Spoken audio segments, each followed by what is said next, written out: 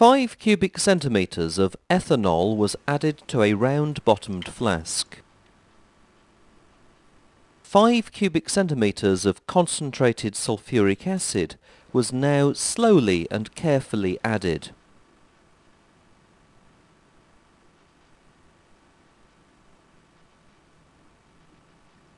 The flask was well shaken to ensure thorough mixing.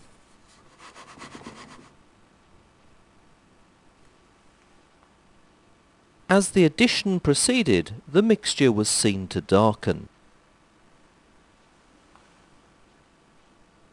The mixture became hot and was cooled under cold running water.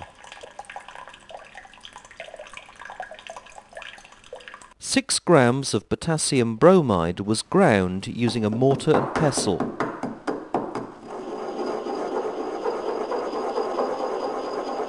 The powder was added to the flask using an expansion adapter and powder funnel to prevent contamination of the ground glass joint.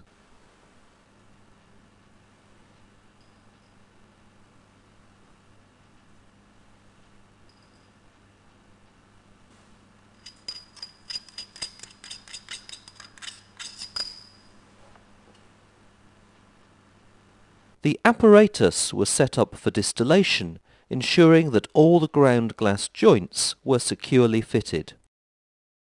The gas was adjusted at the gas tap so that the flask was gently heated.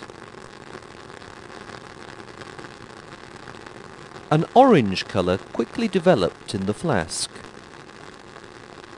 Condensation could be seen in the apparatus, and a milky drop of bromoethane was seen under the water.